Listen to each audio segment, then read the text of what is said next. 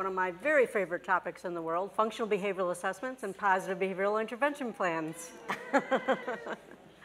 Remember, I'm the geek that reads the law stuff. So. I do too. So all right. And you know what? FBAs and positive intervention plans are the answer. Everything you've heard all day long has been looking at what's going on, and let's sit down, let's strategize, let's come up with some positive supports, something that we can do to help the student so that the behavior that is interfering with learning is less likely to occur. Again, I'm going to quote Dr. Ross Green, because this quote changed my life as a parent and as a professional. And what he said is, it's our explanation of the behavior that leads directly to how we respond to it. It's our explanation of the behavior that leads directly to how we respond to it. So if our explanation for a student's behavior is that he's doing it on purpose and he's doing it to be annoying, we're going to punish. If our explanation is that this student has a problem, not is the problem, then we are more likely to provide support. And one of the best examples of this was when my son was going into 4th grade. He had one of the worst vocalizations, and I'm not going to say it. I was afraid she was. Sandra knows the story. So just think of the worst thing you can think of. Probably a lot of different thoughts going on. So off he goes to 4th grade. Now, every year I would go to the school and I would talk to the teachers about Tourette and about my son's disabilities and about his symptoms, but I just couldn't say, hey, this is what my son says. I figured she would hear it soon enough. So off he went.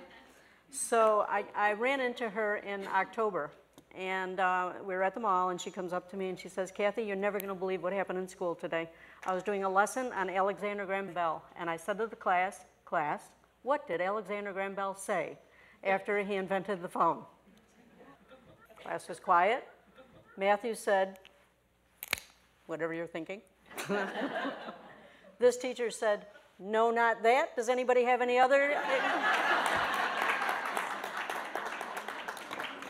That's as good as it gets.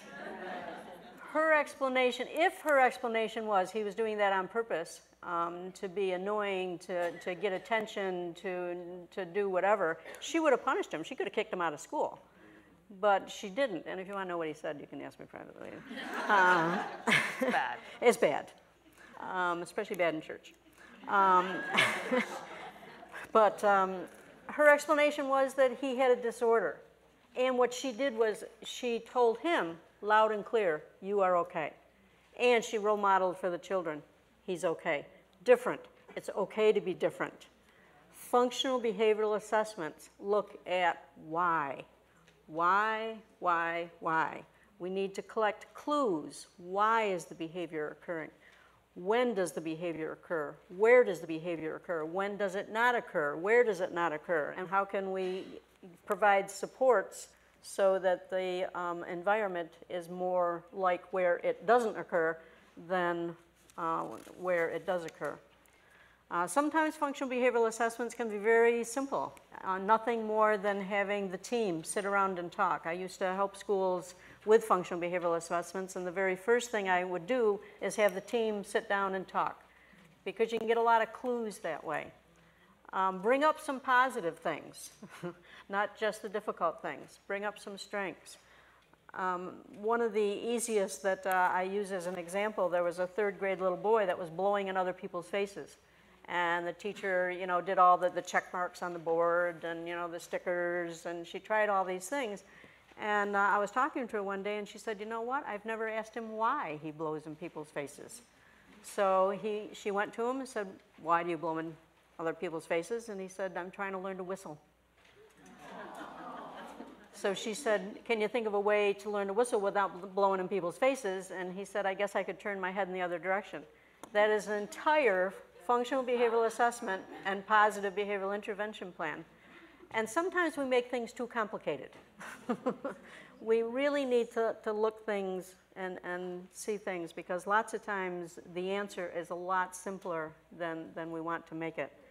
But we need to think outside that box. Now, sometimes it is a little more complicated than that. About a week later, she called me and she says, he's blowing in people's faces again.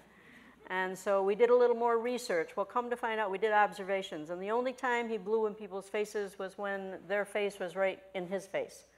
Kids with Tourette syndrome, obsessive compulsive with germs, he was blowing the germs back at the person. So sometimes it does take a little extra work. Tourette is very complicated, very, very complicated, very, very misunderstood. And even the federal government believes that it's complicated. I'm an old hippie, so me and the federal government don't always get along. But this one, the federal government got it. In the IDA 2004, I'm sorry. In the 2004, they did include Tourette syndrome, other health impaired. And in the regulations, they provide explanations as to why they've made changes in the law. And I want to read this. Their explanation for putting Tourette under other health impaired: we do believe, the federal government, we do believe that Tourette syndrome is commonly misunderstood to be a behavioral or emotional condition rather than a neurological condition. Therefore, including Tourette syndrome in the definition of other health impairment may correct the misperception of Tourette syndrome as a behavioral or conduct disorder and prevent the misdiagnosis of their needs. Isn't that incredible? I think that's incredible. The misperception of Tourette syndrome as behavior and prevent the misdiagnosis of their needs. That's the part that I particularly like, because what we typically do is we punish. Either that or we develop a contract. We have the kid sign a contract. You're not going to say those naughty words anymore.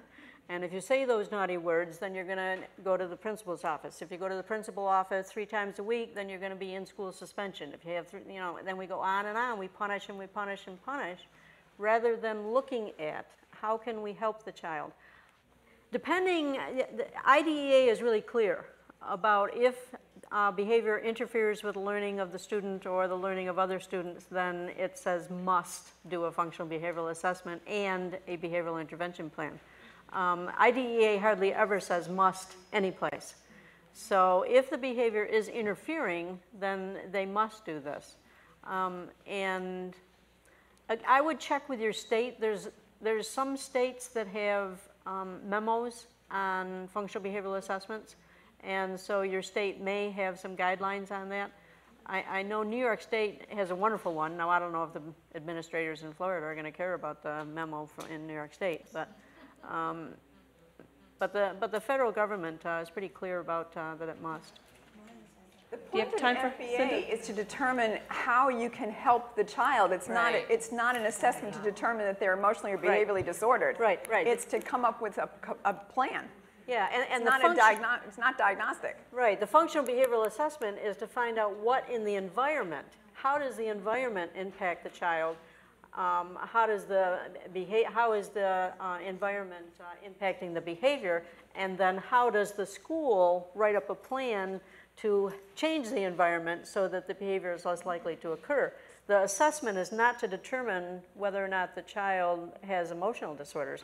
The assessment is to determine what in the environment is causing the behaviors. None of us here are going to say that they can do everything with no consequences. But consequences need to make sense and they need to teach. I wanted my son to learn how to live in the adult world. So he needed to learn to manage his symptoms. He has learned to manage his symptoms. He's president of his own company, Drum Echoes Incorporated, and he does drum circles and is a keynote presenter and travels around talking about positive interventions and positive supports for kids with pretty significant behavioral issues. It can work. I know it works. I've seen it with my son. I've seen it with many, many, many children. I love functional behavioral assessments. And if I've got you interested, we have a really good workbook that's on the website. It's a workbook for functional behavioral assessments and positive intervention plans for students with Tourette syndrome, attention deficit, obsessive. It's the longest titled workbook you're ever going to see. But if you look for the workbook for functional behavioral assessments and positive interventions, and if you ever have any questions about it, I'm available to Call talk her. about it. She'd love to talk to you about it. I do. Thanks.